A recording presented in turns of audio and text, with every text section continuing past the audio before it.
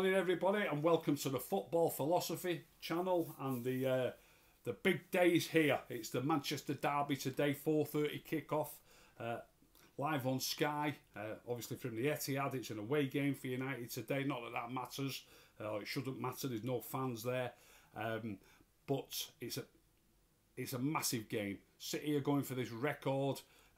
It's a massive game for us. We need to get a decent result. A decent result in this game would be a draw. We weren't over the moon with a draw at Chelsea last week, although personally I thought that was fine. We were 6 points in front of Chelsea and we remained 6 points in front of them. I don't think we haven't got any chance of catching City in the league. We don't need to beat them for that reason. It'd be nice to beat them to cement our place in the top four, to overtake Leicester, by the way. Leicester had a late winner, a very lucky late winner. I thought Brighton played some great stuff. I'm gonna cover yesterday's game shortly, but I thought Brighton were very unlucky again. But Leicester have gone 2 points ahead of us. I'm not overly concerned about that. There's plenty of time left when there's only a point or two between you. Some of the teams who have got 5, 6, 7, 8 points to make up on whoever they're looking at are thinking they've got time. So to be 2 points behind Leicester, or 1 point if we can nick a draw tomorrow, is no problem. We shouldn't be worrying about it. But apart from that, it'd be nice to finish second. Of course it would. You want to finish as high as you can. But let's be honest, if you can't win it, the most important thing really is to finish in the top four. So I'm not too concerned about Leicester. We've got to try and finish above them. Of course we have, but I'm not worried about overtaking them today. It doesn't matter today. If we can nick a point, be a point behind them, I'll be quite happy with it. No extra news from the United camp. The rumours the other day that I mentioned on the show about Marcus Rashford's shoulder injury, nothing's come to the fore. Nothing's been said about that. It's looking like he's going to be fit to play. 4 players have been mentioned, as we said the other day, that are out injured who may be fit. Paul Pogba, Anthony Martial, Mata and Van der Beek. They're hoping for 2 of those 4 to be fit. I don't know if they know which 2 specifically, by the way, but it has been said that they're hoping that 2 of those 4 might make the bench.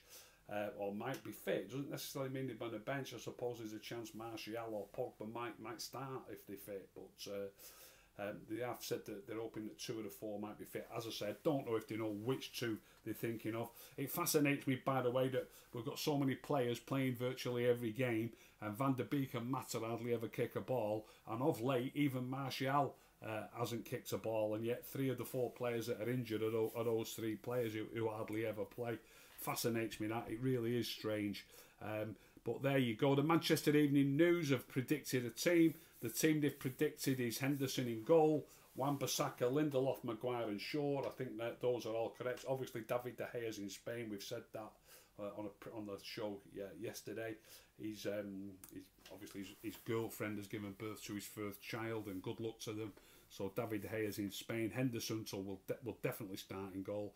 Wan-Bissaka, Lindelof, Maguire and Shaw. They've gone with McTominay and Fred. I'm hoping Matic gets a start after his performance the other night. I thought he was our best player the other night. Surely Ollie can see that, but the Evening News are saying McTominay and Fred. They're saying Bruno at number 10, and they're saying Dan James, Cavani and Rashford. So it's similar to the other night, except James is in for Greenwood in their opinion. When Marcus is going to get a rest is beyond me. He deserves a rest. He plays every match. Let's be honest. He was the player in focus the other night. They never use the word dropped these days. Players, they get a rest when they're injured. They get a rest when they're suspended. They do get rested occasionally, and they always use the phrase rested, or we rotate in the team. They never say dropped. But the way Marcus played at Crystal Palace, he deserves to be left out of the team for his performance. He deserves a rest for the amount of football that he's played. There's rumours about a shoulder injury. There's that many things. So if Marcus does play against City, I don't know when he will ever get a rest. I really don't. I would have Dan James, Cavani and Martial as my top 3.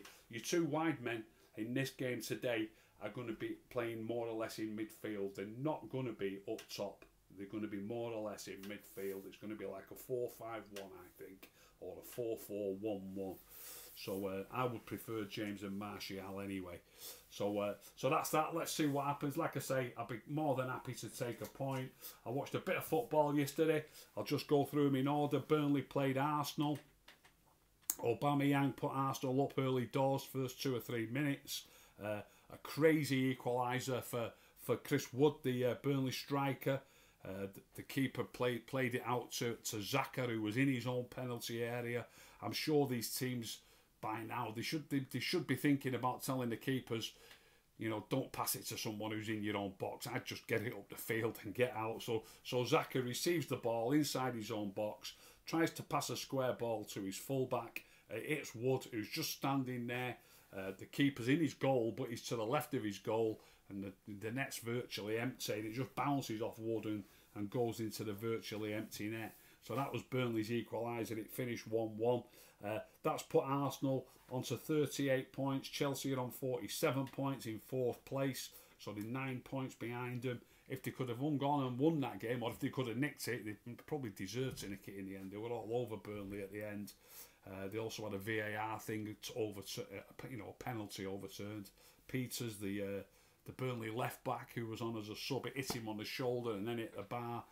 The ref gave a red card and a penalty, but the VAR saw fit to overturn it. It was probably the right decision. But they also hit the post in the last minute. They had one kicked off the line, or the last couple of minutes. So they could easily have nicked it, but they didn't. So, if it had moved them on to 40 points and they were 7 points behind Chelsea, I think they would have been eyeing that 4th spot, but I think it might be a little bit beyond them now. The next game after that yesterday, Southampton won 2-0 at Sheffield United, and that was an important 3 points for them near the bottom. They've not won. They haven't won a game in the last 9 in the league up to yesterday, Southampton. They had lost 8 and drawn 1 of the last 9. They got a penalty yesterday. Ward-Prowse took the penalty and Shea Adams scored a cracker from just outside the box. I wonder if Ralph Hasenhüttl could ever have imagined when they beat Liverpool, the last time they won it was against Liverpool. And I remember putting a tweet out how much I enjoyed the passion that he showed, the emotion that he showed. He sank to his knees. I'm pretty sure he was shedding a tear when they beat Liverpool.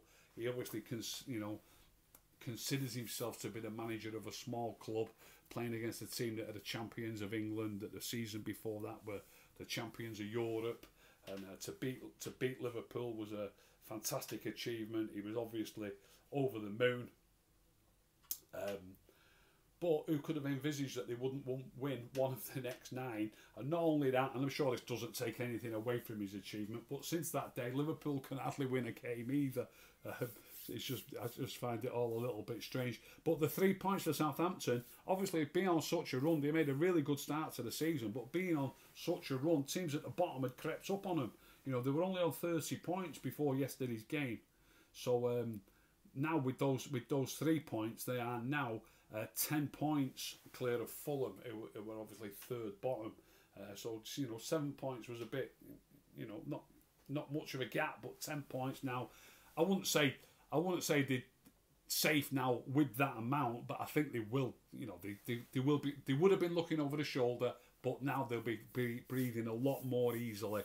They probably only need another 3 or 4 points from all the rest of the games to be absolutely certain. I'm sure of that. The 5:30 game, Villa 0, Wolves 0. Not a lot to write home about. They hit the woodwork twice in the first half. Villa, they're still without Jack Grealish injured. Ollie Watkins hit a cracker. A lot of people who are regular watchers will know that I always say I wouldn't want my players shooting unless they're within, preferably within the box, but certainly within that first shade of grass. When you look at the cut of the grass on the field, the first shade of grass is about they're all about 6 yards or 6 metres wide. If you're outside that first shade of grass, I'd be saying to my strikers or players, I don't want you shooting from there. He had a shot from there. He was only halfway into that second shade, and it was a great effort. It was a thunderous effort. It beat the keeper and it hit the bar. If I was his manager, I wouldn't be telling him off. It was a great effort. I'd say unlucky, well done.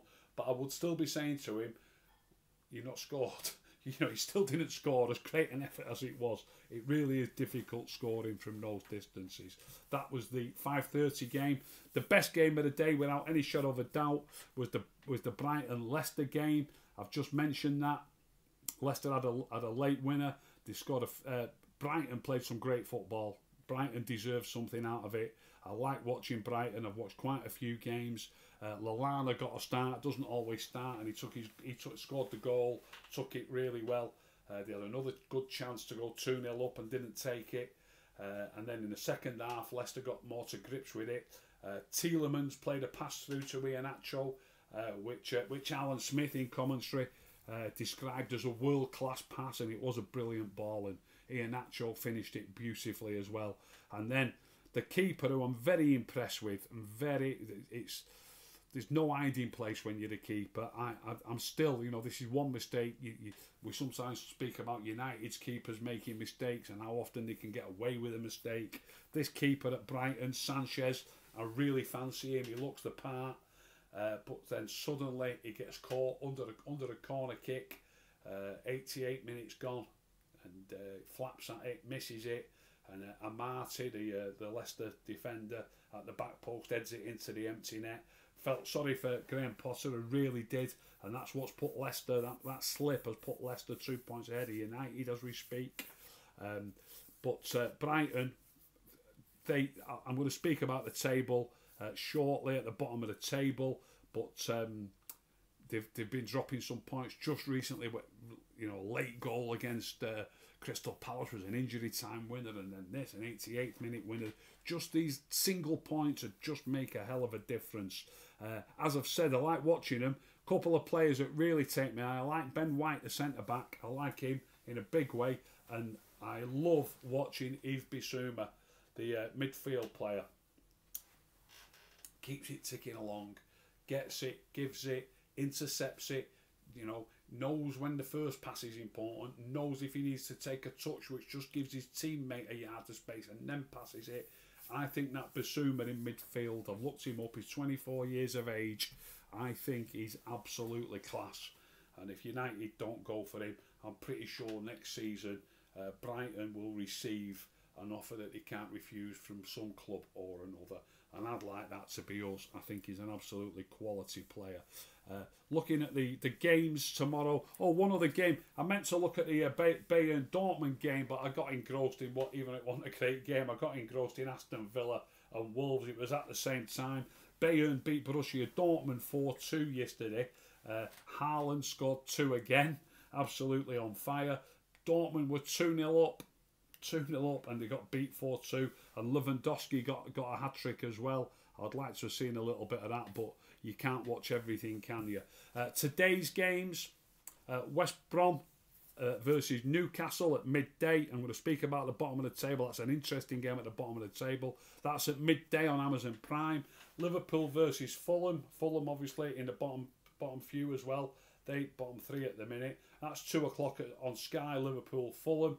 I fancy Fulham might nick a point there, I really do. Liverpool will probably batter them now that I've said that. But Fulham are a difficult team to beat at the minute, and Liverpool are on the worst run of form in their whole history.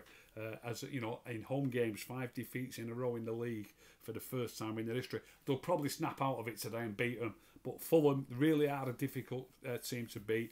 Our game, the Manchester Derby, the big game of the day, is at 4:30 on Sky. And at 7:15 on Sky, I think that'll be an interesting watch. I'm going to watch that as well. Spurs v Palace. If we happen to get beat, I think we need to be looking at Spurs over our shoulder. So we could do with Palace doing us a little favour, and playing like they did against us, and maybe nicking a point off Spurs as well. That's at 7:15 on Sky, so I'll be watching that one. Back to the bottom of the table, Brighton. The 2 points, the 2 points that they've dropped with late goals in the last couple of games would make a massive difference to them. But Brighton are on Sheffield United at bottom. I think you can forget them. But Brighton are on 26 points from 27 games. Newcastle are on 26 points from 26 games. And Fulham are on 23 points from 27 games. Now then, West Brom, who looked out of it, completely out of it, a very short time ago, are only on 17 points from 27 games. But tomorrow, as I've just said, the midday game is West Brom v Newcastle. So as we speak, West Brom are 6 points behind Fulham, who are away to Liverpool, don't forget. And they're also 9 points behind Newcastle, who are on 26. West Brom are on 17. If West Brom can win that game tomorrow, it really tightens up. Those 4 teams for me are the 4 teams who are in danger of going down. I'm really impressed with the way Brighton play. I don't think they will be there or thereabouts at the end. I do think Brighton will get out of it. It could. I'll tell you what I do think. I see him bring Danny Welbeck on as a sub-regular. I think Danny Welbeck looks their sharpest striker. They are struggling to put the ball in the net, but the football that they play is superb. If I was Graham Potter, I'd be sorely tempted to start giving Danny Welbeck a run of games. I really would. But I fancy Brighton to get out of it. And I also think Fulham, they're so difficult to beat. I mean, it's a big day tomorrow. If they don't get a point at Anfield and West Brom manage to beat Newcastle, West Brom would only be 3 points behind them. I fear, because don't forget, 2 of these, unless anybody else can get dragged back into it, 2 of these 4 have got to go down. And if I've got to make a prediction now on which 2 of those 4, I think Brighton are going to get out of it. I'm convinced they will. And I think Fulham might as well. I think Newcastle and West Brom are obviously West Brom, they're the ones who are only on 17 points. But I think Newcastle might be in big danger. If they get beat tomorrow, they are in a mess, Newcastle, if they get beat away to West Brom tomorrow. So I might have a look at that one as well. I'll be all footballed out by the end of the weekend. Chelsea and Everton's not till Monday night. That's a must-watch game because they're both not far behind us in the table. That's that. It's a massive game this afternoon. I'd love to take a point. I would just call it a draw now if they want to call it a draw. I really would. If you've enjoyed that little show, please tell all your friends. Please subscribe. If you didn't enjoy it, don't tell anybody. Keep stum.